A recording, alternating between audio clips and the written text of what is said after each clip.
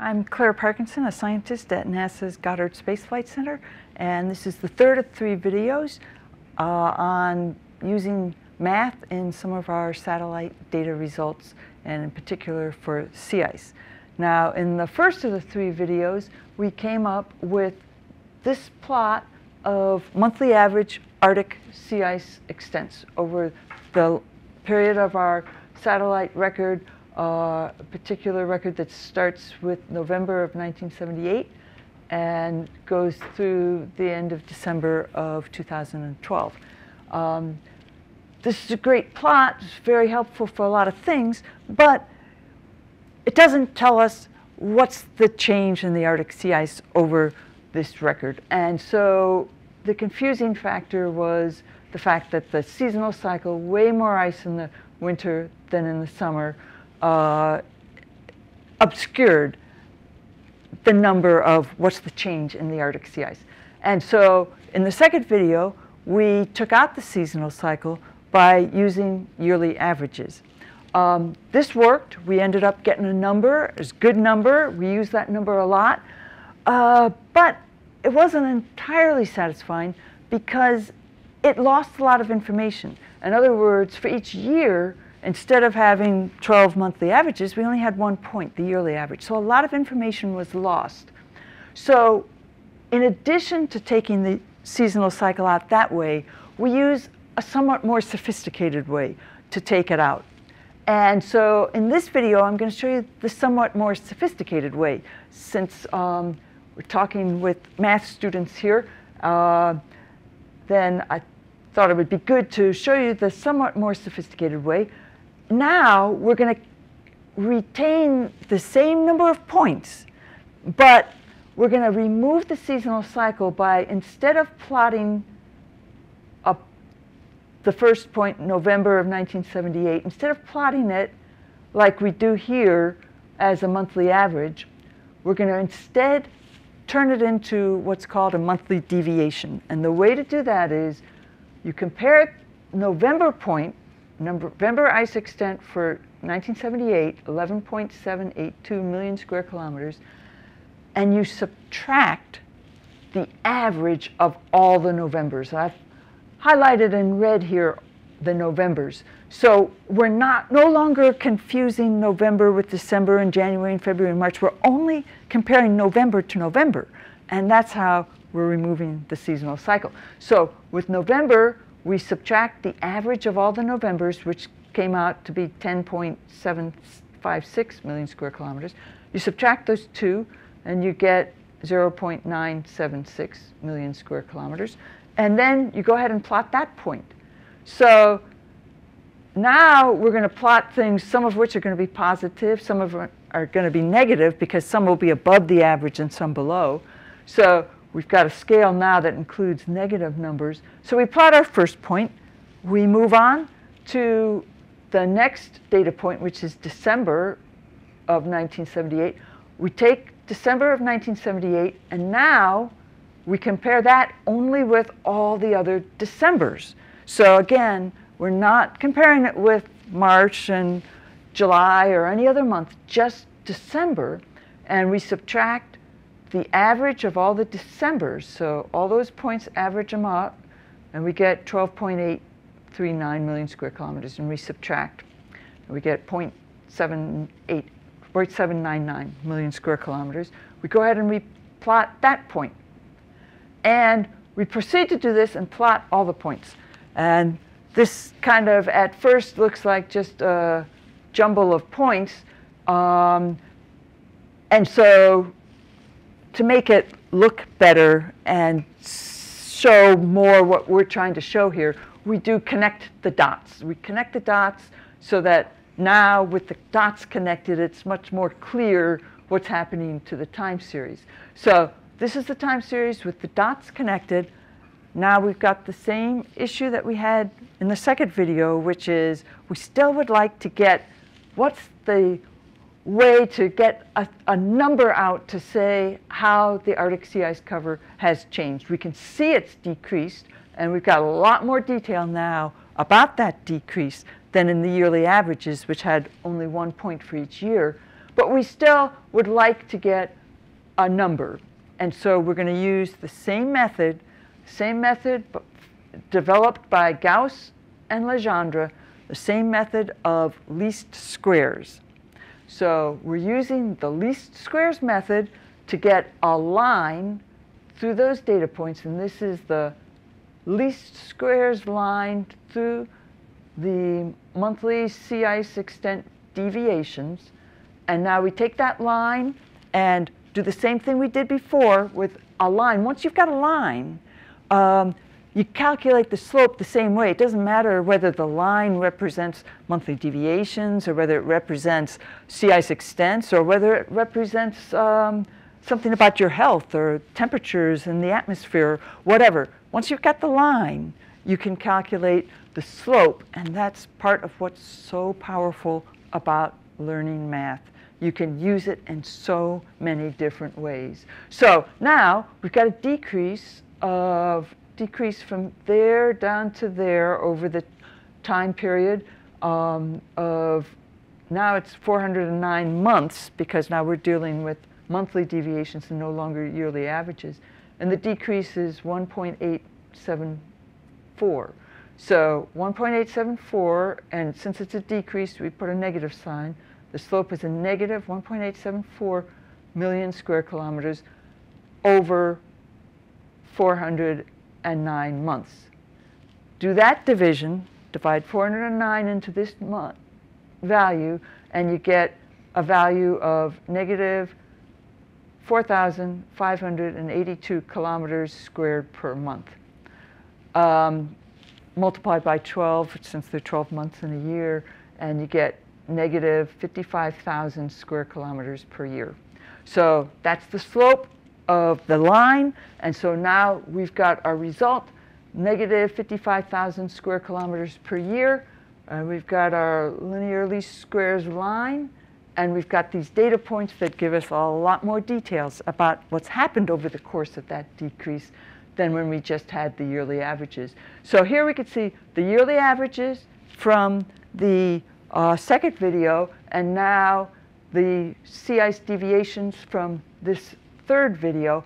And we could see that these lines, they're slightly different slopes, but really close. So it's 55,100 square kilometers if you average the yearly data together, and 55,000 square kilometers per year if you do the monthly deviations instead.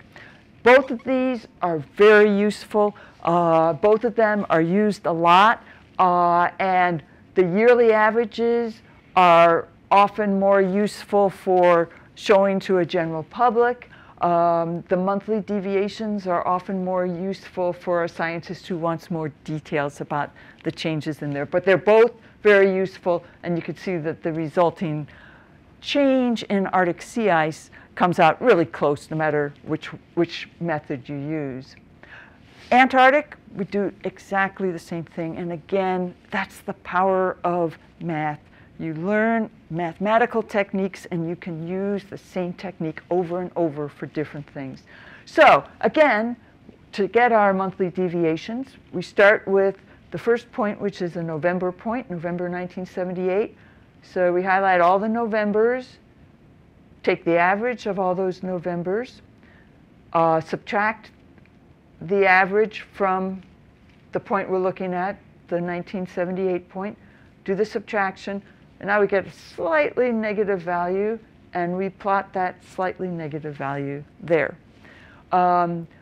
We do the same thing for December, the second month on the plot, December of 1978, and now we compare it with all the other Decembers. So we're removing the seasonal cycle by comparing December only with December, comparing January only with January, and on. And we end up now, when we take the December value and we subtract from it the average December value, now we get a value that's very, very close to 0.004 million square kilometers. And we go ahead and we plot that point, and you can see it's very, very close to where the 0 is. And then we plot the whole set of points, and And this kind of plot, this kind of scatter plot, this is the kind of thing that sometimes people will look at and they'll say, oh, wow, I see like a person here. Here's somebody's head and legs, and maybe that's an arm and that's an arm. You know, you can see lots of things like that in this kind of scatter plot. But what we want is to see the sequence. And so therefore, we draw the lines in there because they take away that kind of picture of a man or a woman standing there, and instead you come up with what we're really looking at, which is the data points and the time series of the data points.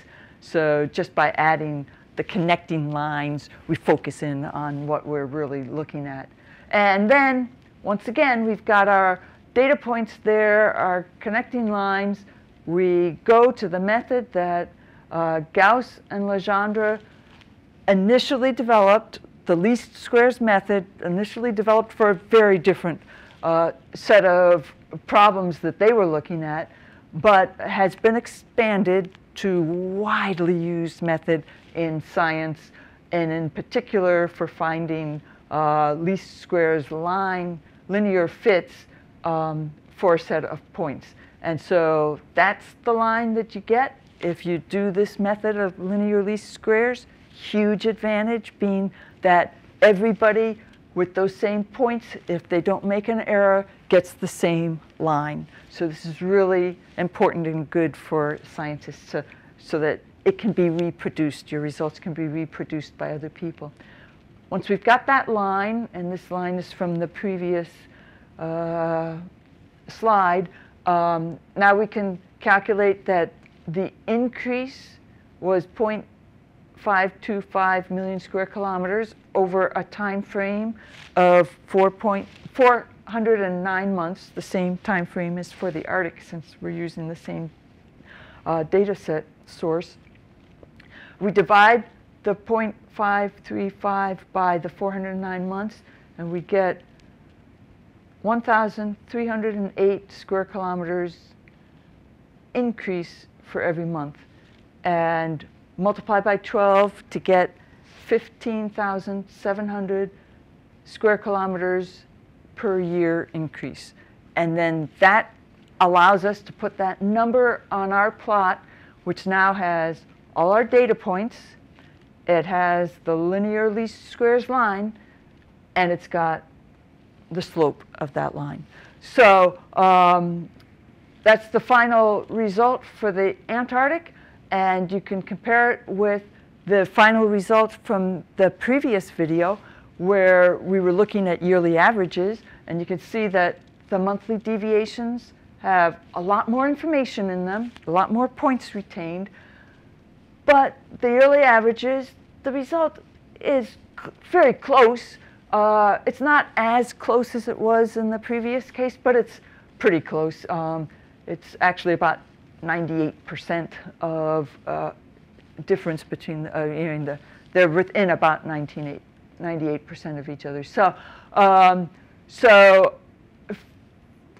no matter which method you use, you get a curve that shows you what's happened to the Antarctic sea ice, and it's been increasing. And so now we've got the monthly for the Arctic, monthly for the Antarctic, monthly deviations in both cases, and we've got final values of decrease in the Arctic of quite a big amount, 55,000 square kilometers per year, and an increase in the Antarctic of a much lesser amount, but it's still very interesting to people who study climate that the two have different results in terms of one's decreasing and one's increasing. So it's a much smaller amount, only 15,700 square kilometers per year, but that's still noticeable. Now, I put this slide up just to let you know that we do update our results roughly every week. And so roughly every week, if you go to this website that's indicated down here at the bottom, if you go to that website, you'd be able to get updated results for both the Arctic and the Antarctic. And the plots that we put up several versions of plots, but this shows particular set from that. And you could see that up until January 26th of 2014. The Arctic in January was kind of low compared to the Arctic ice extent was kind of low compared to previous decades, whereas in the Antarctic it's high. In fact, it's above the averages for these previous decades. So we can, you can get updated results by going to that website. Also, in addition to doing these calculations for the entire Arctic and for the entire Antarctic, you can also look at individual regions. So we've got data available for the individual regions, and anybody who wants to can go in and do the same kinds of calculations, but for different regions. We've got 9 different regions in the Arctic, and we've got 5 different regions in the Antarctic. And we do the calculations on all and try to look at the differences that show up in different regions. And then this I just put up to get back to the fact that NASA scientists look at all sorts of different things. And this just happens to be 4 other plots that you can also look at and get like linear least squares lines through. And this happens to be ozone, the average area of the ozone hole. This is sea level changes. This is temperature changes in the upper portion of the atmosphere. It's actually the lower stratosphere, but this lower stratosphere is still high up in the atmosphere. And then, and where temperatures have actually decreased somewhat, and then the temperatures in the lower part of the atmosphere, more where we're familiar with, where we breathe, and also where airplanes are, and so the lower part of the atmosphere, called the troposphere, the temperatures have been increasing.